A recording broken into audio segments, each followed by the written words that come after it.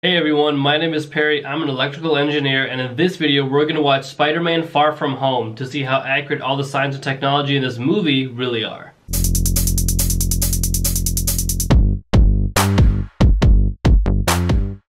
Edith. Stand by for retinol and biometric scan. Retinol and biometric scan accepted. Hello? Hello, Peter. I am Edith, Tony Stark's augmented reality security and defense system. So he made you for me? No. This is a very advanced version of Google Glass, and it should come as no surprise that Tony Stark is way ahead of Google. With these smart glasses, there's a small laser projecting all the information on a 300 by 300 little pixel area, and that'll give you notifications, text messages, GPS directions, and all that good stuff. Displaying all this information on the screen at one time can really overwhelm somebody who's not used to these glasses, and for one of the reasons, like, engineers would never actually make something like this in the real world, because wearing these glasses actually makes your vision worse than if you didn't have these on. And it's kind of, you don't want the device to like remove its primary function for all of its secondary functions. Like, the first thing you want your glasses to do is be able to see out of them if they're actually like prescription lenses, and this is like kind of what you're adding them onto. In these cases, they're just sunglasses, right? So it's not really that big of a deal. You're not actually wearing sunglasses to improve your vision, right? You're just kind of wearing them to like block out the sun and give you some shade. But even so, there's just so much going on at once. You really don't want to like you don't want to drive a car and not be able to see outside the windshield. So it's very similar with these glasses. This is what the view looks like from smart glasses today. It's much more subtle and doesn't divert your attention quite as much.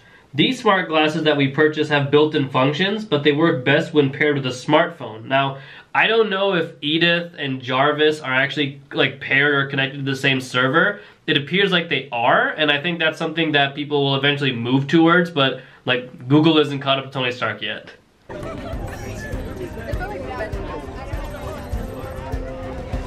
Yeah, he's a target. He's a target. Copy that. Target is Brad Davis. Initiating strike. Initiating what now? Intercept point determined. Releasing kill vehicle. Edith. As crazy as this actually looks, it is even more like beyond crazy and beyond insanity to think that this is absolutely possible today. It's what Peter has just done, and he's given a voice command to execute, something else that the computer has already stored inside of it. Like, this technology is very, very similar to just like speech to text, where it's like you're just talking to your phone and you're saying like send a text message to whoever, and it's like it'll tell mom blank, and then it'll send the text to your mom if you have that as a contact in your phone.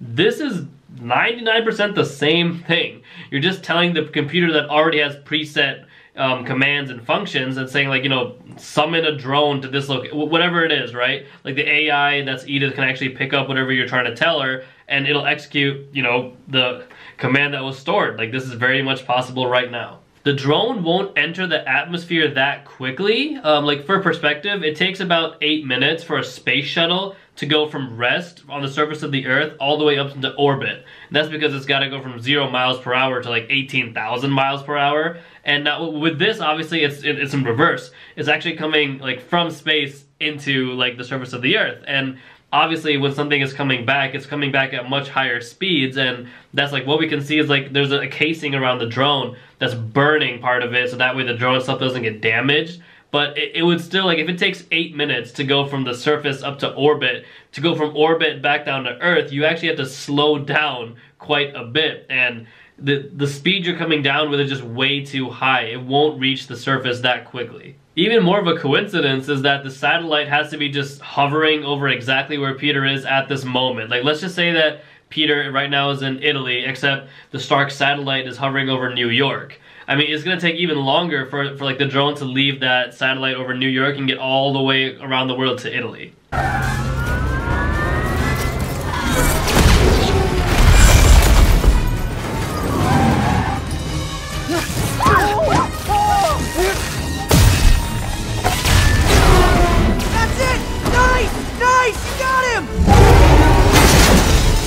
This is really, really cool because that license plate on the car is actually an Easter egg.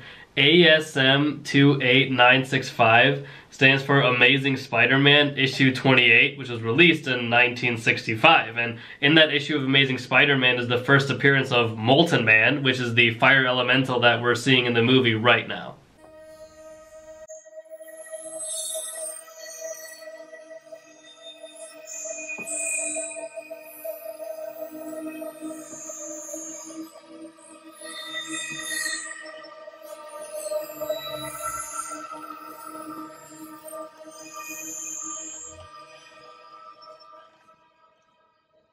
See, that wasn't so hard. Somebody get this stupid costume off me! When this happened in theaters, I just remember my mind being just like completely blown. I was like, wait, what the hell just happened? If you get enough holographic projectors in one room like that, you can absolutely confuse anybody. I mean, so visually, like you have that covered with all the projections. Then you have the sense of touch, which like he led Peter to the bar, so it's like that never was an issue. Then there's smell, which I guess you can mask the smell with like whatever sense you have. I mean, there's actually alcohol there at the bar, so Peter can still smell that.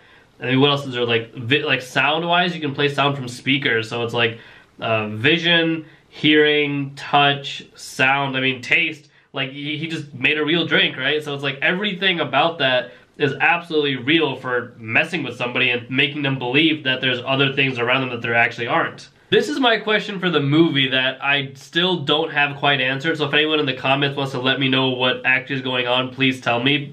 I've always wondered, why is it Peter can't see all of them? Like, why? Because whenever he has the glasses on, like, it's like there's a bunch of, like, Stark technology all in that room. Like, all those drones were from Stark, like, right? And why is it when he wears those glasses, the glasses don't identify all of them just like instantly, right? It's like some of those people are holographic projections. I'm surprised that the glasses can do all of these things, but they can't identify other Stark tech. Like when you think about it, like whenever you have like a MacBook Pro, it'll register any other Apple device around it, even if they can connect to it or not. So I would think that Tony Stark has something similar going on with his glasses, that he can identify other technology that his name is on. But for whatever reason, Peter just can't tell like that any of this is just an illusion. Decloak drones. Alright, weapons? You want to weaponize? Yep. Weapons only. Stand by.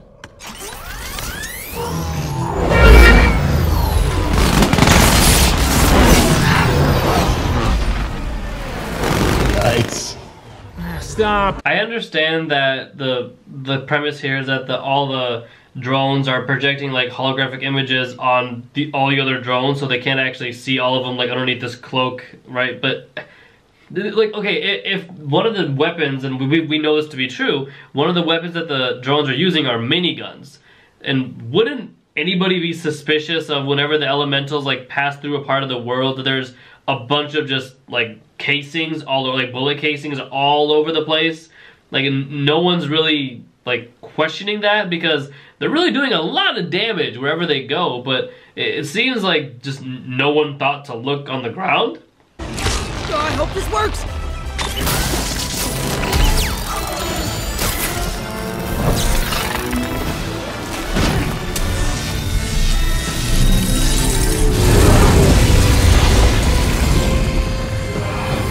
There's a few different reasons why this wouldn't work. I mean, just, it's like one thing that instantly comes to my mind is that there are so many other variables that you have to mess with when you're not in a controlled lab. And like before you actually go out to the real world with these drones, I'm sure that this team has like practiced repeatedly, right, over and over again for I don't know how long to make sure everything is perfect.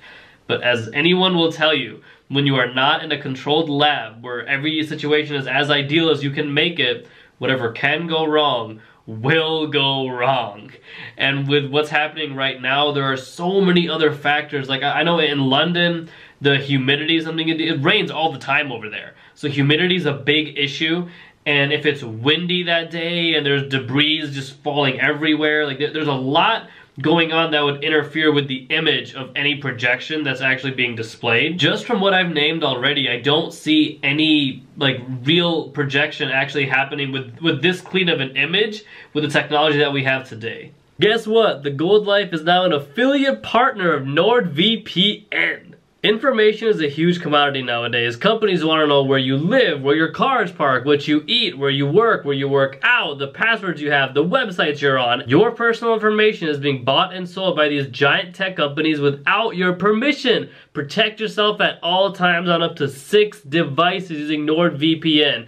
I have it on my laptop and my phone. That way, whenever I go connect to a public Wi-Fi anywhere, I don't have to worry about a thing. Another cool deal is that you get to connect to other countries and get access to their Netflix movies and TV shows, giving you a whole new array of entertainment so you can binge even harder. Use my link in the description down below to get 68% off a 2-year plan of NordVPN with a 30-day money-back guarantee. Thank you guys so much for watching. I hope you enjoyed that video, and if there's any other movie, TV show, or anime you want me to watch, go ahead and put that in the comments and I'll get to it as soon as I can. Thank you guys so much for watching. Stay fresh and stay golden.